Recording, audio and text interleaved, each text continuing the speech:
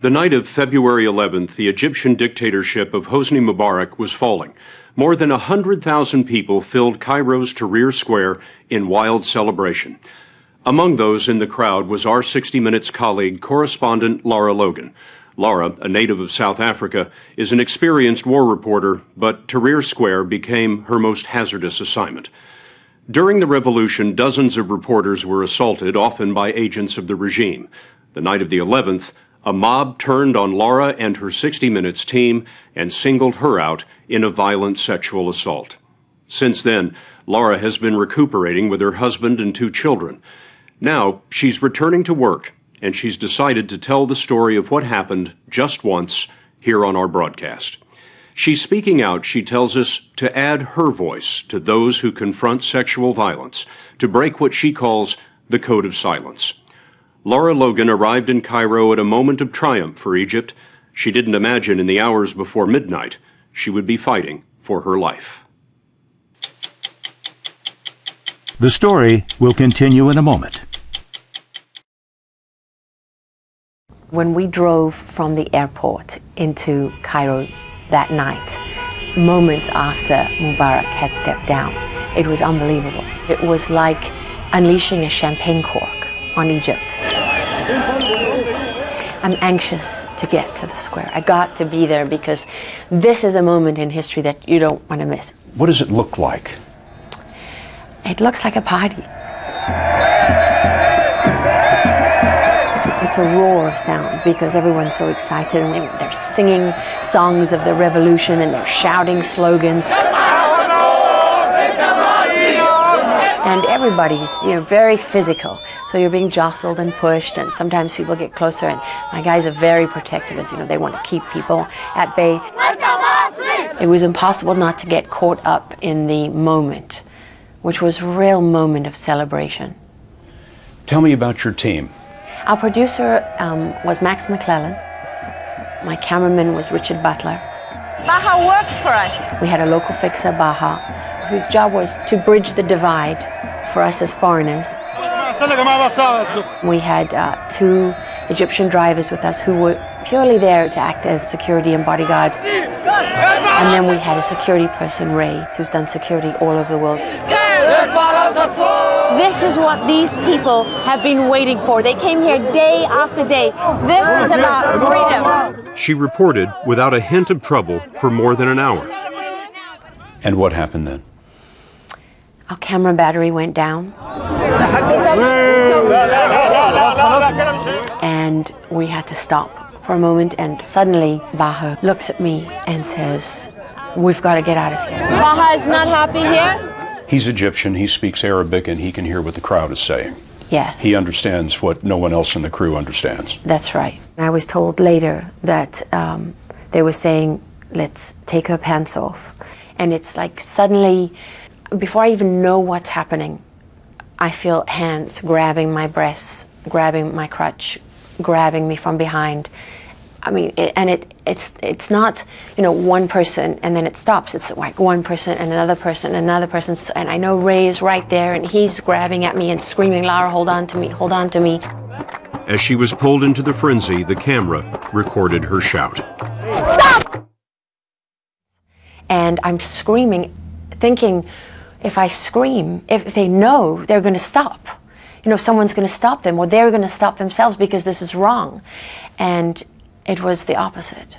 The more I screamed, it turned them into a frenzy. Someone in the crowd shouted that she was an Israeli, a Jew. Neither is true, but to the mob it was a match to gasoline. The savage assault turned into a murderous fury. I have one arm on Ray. I've lost the fixer, I've lost the drivers, I've lost everybody except him. And I feel them tearing at my clothing. I think my sweater was torn off completely. My shirt was around my neck. I felt the moment that my bra tore. They tore the metal clips of my bra. They tore those open. And I felt that because I felt the air on my chest, on my skin. And I felt them tear out. They literally just tore my pants to shreds. And then I felt my underwear go. And I remember looking up, when my clothes gave way, I remember looking up and seeing them taking pictures with their cell phones, the flashes of their cell phone cameras. Ray reported that he found himself with the sleeve of your jacket in his hand. It had been completely ripped from the rest of the jacket. I felt at that moment that Ray was my only hope of survival. You know, he was looking at me and I could see his face, and we had a sea of people between us, obviously tearing at both of us, beating us. I didn't even know that they were beating me with flagpoles and sticks and things, because I couldn't even feel that, because I think of the sexual assault was all I could feel, was their hands raping me over and over and over again. Raping you with their hands? Yeah. Non-stop? No, from the front, from the back. And I didn't know if I could hold on to Ray. I'm holding on to him. I didn't want to let go of him. I thought I was going to die if I lost hold of him. But in that moment, Ray, a former Special Forces soldier, was torn away. When I lost Ray, I thought that was the end. It was like all the adrenaline left my body. Because I knew in his face, when he lost me, he thought I was going to die. They were tearing my body in every direction at this point, tearing my muscles. And they were trying to tear off chunks of my scalp. They had my head in different directions. Pulling at your hair? Oh yeah, and not trying to pull out my hair, holding big wads of it, literally trying to tear my scalp off my skull. And I thought, when I thought I'm going to die here, and my next thought was, I can't believe I just let them kill me. That was as much fight as I had, that I just gave in, and I gave up on my children so easily. How could you do that? Your daughter and your son are 1 and 2 years old. I had to fight for them, and that's when I said, okay, it's about staying alive now. I have to just surrender to the sexual assault. What more can they do now? They're inside you, everywhere. So the only thing left to fight for was my life. It was a fight she endured about 25 minutes. There was no doubt in my mind that I was in the process of dying.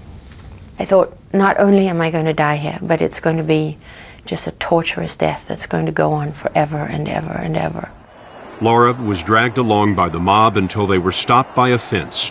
At that spot, a group of Egyptian women were camped out. And I almost fell into the lap of this woman on the ground who was head to toe in black. Just her eyes, I remember. Just her eyes, I could see. Wearing a chador. Yes. And she put her arms around me. And oh my God, I can't tell you what that moment was like for me. I wasn't safe yet, because the mob was still trying to get at me. But now it wasn't just about me anymore. It was about their women. And that was what saved me, I think. The women kind of closed ranks around me, and I remember 1 or 2, maybe 3 men standing with them, and the women were throwing water on the crowd, and they were pouring water over me because I couldn't breathe, you know, I was rasping. By this time, her team had convinced a group of soldiers to go in after her. Finally, some soldiers fought their way through the crowd with batons, beating the mob back. And that was the moment I thought, I have a chance to get out of here alive. And I grabbed the first soldier and I did not let him go. Boy, I was not letting go of him. And I'm screaming and hysterical. I'm like a wild thing at this point. I mean, you imagine my hair is everywhere because they've tried to tear my scalp to pieces. My clothes are shredded. I'm filthy, black with dirt from going down into the filth. The soldiers took you out of there? That one soldier that I was holding on to, he threw me over his back.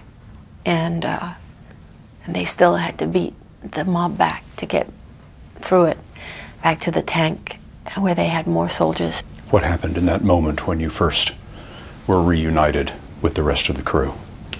I remember, Max, going down on his knees in front of me, and he said, "I'm so sorry. I'm so sorry." By the time producer Max McClellan saw Lara, she was in the arms of one of the drivers, dangling as if her legs were broken. She looked like a rag doll. She looked completely limp. She looked like someone who was physically, emotionally, and mentally spent, overwhelmed. The soldiers drove Lara and her 60 Minutes team back to their hotel, where a doctor examined her. She was basically sore everywhere, head to toe. It was like she had been through some sort of grinder. The next morning, Max and Lara flew back to the U.S. When you landed in Washington, you didn't go home. You went straight to the hospital. And I stayed there for 4 days, which was hard. My muscles were so unbelievably sore because they were literally stretched from the mob trying to tear my limbs off my body. My joints, every joint in my body was distended. And then the more intimate injuries, the tearing inside, and the mark of their hands, their fingers, all over my body. Cuts and everything you could imagine, but no broken bones. Tell me about that moment when you saw your children again. I felt like I'd been given a second chance that I didn't deserve. And because I did that to them, I came so close to leaving them, to abandoning them. Do you feel like you're healing now? Oh, definitely. I'm so much stronger. That night, her attackers faded away into the crowd. It's not likely anyone involved will be brought to justice. We may never know with certainty whether the regime was targeting a reporter or whether it was simply and savagely a criminal mob. It is true that in Egypt in particular, sexual harassment and violence are common. I had no idea how endemic, that it is so rife, so widespread, that so many Egyptian men admit to sexually harassing women and think it's completely acceptable, in fact blame the women for it. Why are you telling this story now? One thing that I'm extremely proud of, that I didn't intend, is when my female colleagues stood up and said that I'd broken the silence on what all of us have experienced but never talk about. What did they mean by that? That women never complain about incidents of sexual violence because you don't want someone to say, well, women shouldn't be out there. But I think there are a lot of women who experience these kind of things as journalists, and they don't want it to stop them from doing their job because they do it for the same reasons as me. They're committed to what they do. They're not adrenaline junkies. You know, they're not glory hounds. They do it because they believe in being journalists. Go to 60minutesovertime.com to hear from Lara Logan how strangers, students, and the president have shown their support. Sponsored by Lyrica.